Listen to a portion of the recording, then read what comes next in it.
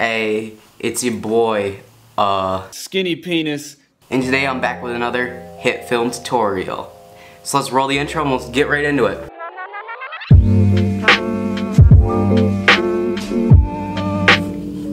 God, I got like a greasy ass forehead. What the fuck? So as you guys know, I do Hitfilm tutorials on this channel. If you guys are new here, click subscribe. Today I'm going to show you how to use overlay effects. So let's jump over the computer and I'll show you how to use them.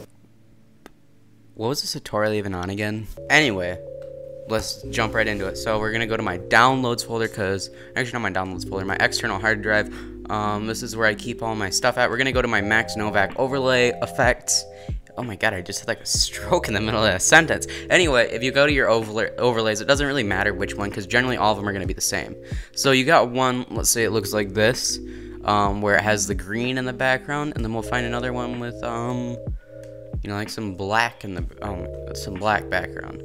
So you got these two or whatever. It doesn't really matter all too much as to what they are, but let's say you have one with a green screen on it. You're just gonna do effects. You're gonna go to key.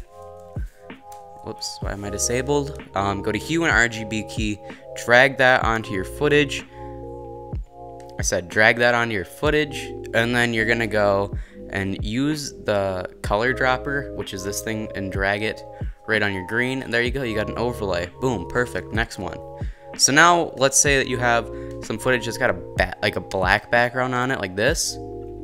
All you have to do is you just set it to wherever you want the thingy to do it, i.e. like right here. Then you just go to your effects panel and type in demult right there. Drag that onto your footage, and you can see it is pinwheeling.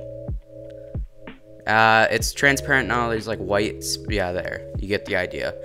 So that's how you do that effect. Thank you guys for watching this video. If you guys are new here, like I said, hit subscribe.